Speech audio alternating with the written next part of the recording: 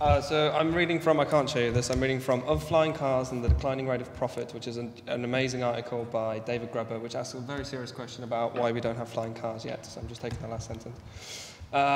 Gene, yeah, on a score of 1 to 10, how amazing is it? I would put this at a 9. I don't agree with everything he says, but it's incredible. Okay. Yep. Continue. Everyone read it.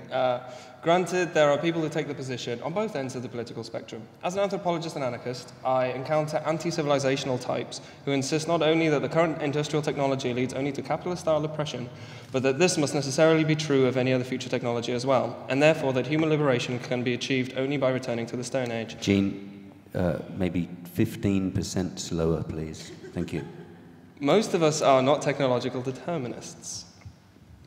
But claims of the inevitability of capitalism have led to Gene, I'm going slower. No, that's too slow. That was 35% slower. That was 35. Just 15% slower. Thank you. But claims of the inevitability of capitalism have to be based, and my whole flow's gone, have to be based on a kind of technological determinism.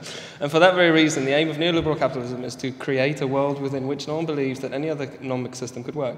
And then it needs to suppress not just any idea of an inevitable, redemptive future, but any radically different technological future. Yet there's a contradiction. Defenders of capitalism cannot mean to convince us that technological change I'm going to have to just pause you just a little bit. Just a bit slower? Just a little touch slower.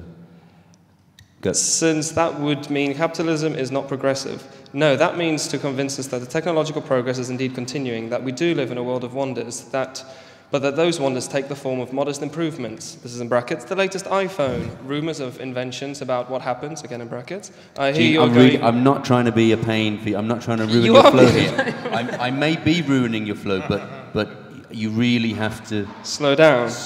Just slow down, because I want to hear what you've got to say, okay? Okay, so this is my bracket sentence. Am I starting?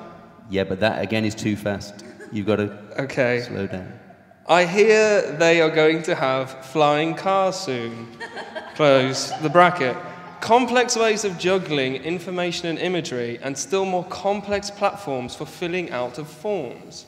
I do not mean to suggest that neoliberal capitalism or any other systems can be successful in this regard.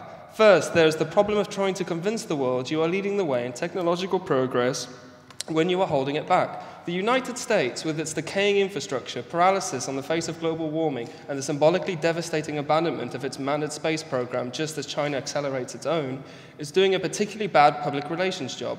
Second, is this okay, Gavin? Second, the pace of change... Absolutely perfect, Great, Gene.